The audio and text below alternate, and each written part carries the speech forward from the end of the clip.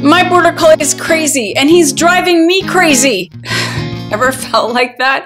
Ever been just a little bit frustrated with your dog's behavior? Maybe even enough that you want to shout or scream or, God forbid, retaliate? Okay, let's take a deep breath. It's gonna be okay. We're going to work through this together. Because, you know, sometimes my dog drives me nuts too.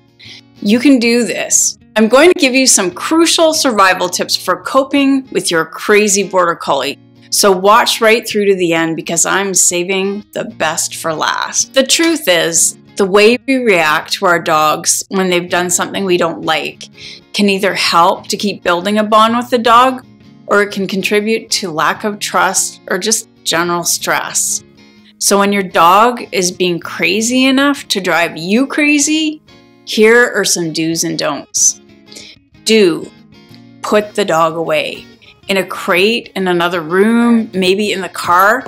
This is as much for the dog as it is for you, because if you're really angry at the dog, you need to cool down and chill out. Sometimes dogs act out because of stress, excitement, overstimulation, or any number of things that might be going on. Time in a crate or in a safe space in another room can often settle an overstimulated or overtired dog. But most importantly, it gives you time to cool down. Do. Take a deep breath. Take a minute to meditate. Give yourself a hug. Like seriously, give yourself a hug. You deserve it. Staying calm can be so challenging when your dog's behavior isn't improving as quickly as you would wish. Don't. Create a story or assume your dog is doing something on purpose. Don't assume that the dog knows what you want and expect from him. Don't assume that he's trying to be dominant or disrespect you or that he hates you. These are all human concepts, and yet many people make false assumptions that dogs have an intent to gain power over you or that they're mad at you, etc., etc. For example, I once heard an owner say that her dog peed in the house because the dog was mad at her. Dogs are sentient beings and they experience emotions, but they experience life very differently than we do. Maybe your dog was stressed from being on its own, or maybe the dog just really had to pee. We don't just do this to dogs, we often make assumptions about why people do certain things or act in certain ways too. And often we're just totally wrong. In the end, we can never know exactly how the dog felt.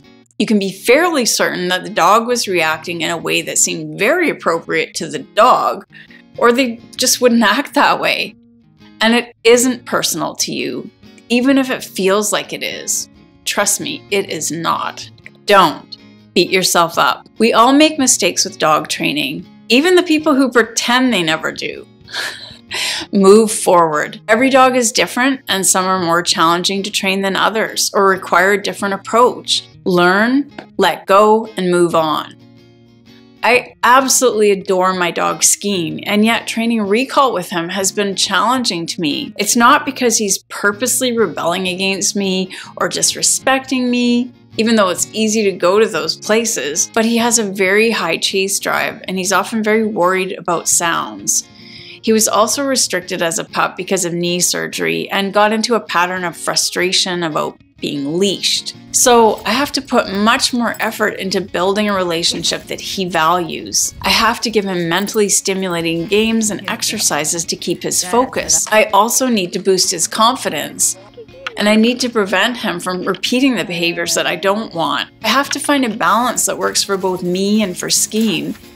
And sometimes I have to be creative with my approach to training. Don't. Focus on what you can't do or what you didn't do. The things that you can't prevent, you can't prevent. The things that happened in the past are in the past. Do. Focus on what you can do. What can you do to improve your approach to training? What small successes have you made? Those small successes can turn into big things, so they are not insignificant. Celebrate them. Do. Seek solutions. Take notes, make observations, keep a progress journal, or take videos to track improvements. Be clear about the specific problems you are having with your dog, and specifically create a vision for what outcome you are working towards. So with Skeen being sound sensitive and a worrier, I envision a dog who isn't bothered by new sounds and who's confident and easygoing. Don't expect your dog to change overnight. Small steps forward can lead to great destinations.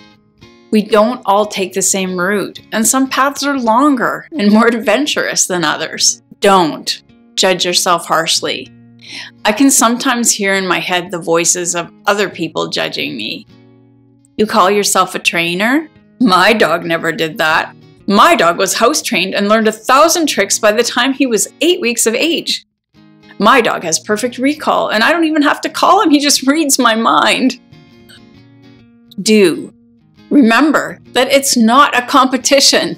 I can't even compare my own dogs to each other because they're just completely different dogs. So I'm honestly happy that some people have never had to experience some of the challenges that my dogs have had and that they've owned such amazing dogs.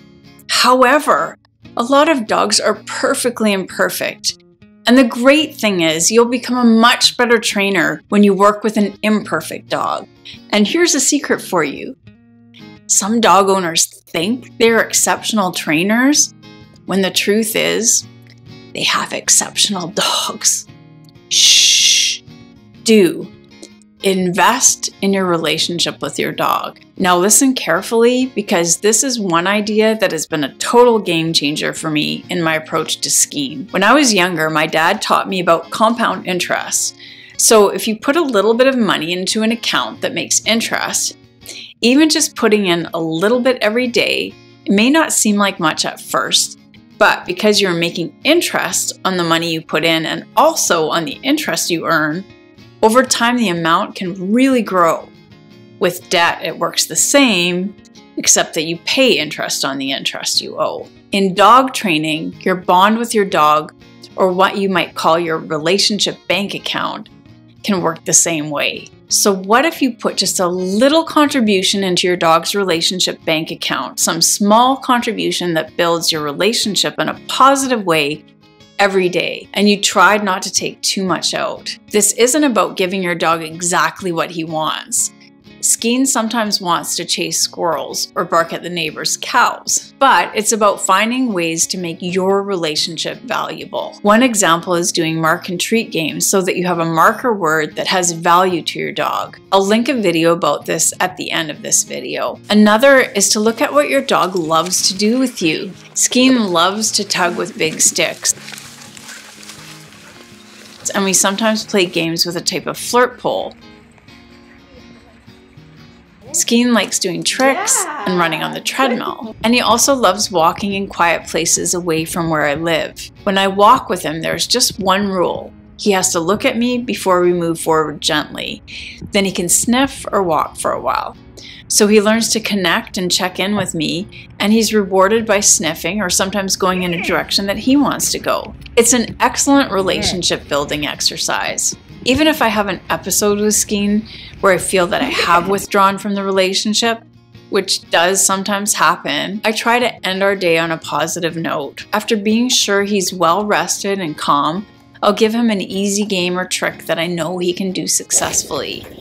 Remember to praise your dog. Nice. They do Good really job. value our praise more than we sometimes realize.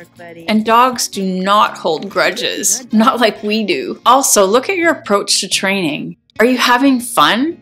Is your dog having fun? One thing I've done is to make a playlist of fun songs on my phone for when I do games or exercises with my dogs. Music keeps me in a better frame of mind because training really should be fun. It's an easy question to ask yourself at the end of each day. Did I contribute to my relationship bank account today? And if not, how can I change that for the next day? For some ideas on things that you can do to help build a strong relationship with your dog, check here. And for an introduction to mark and treat, check out this other video up here. See you there.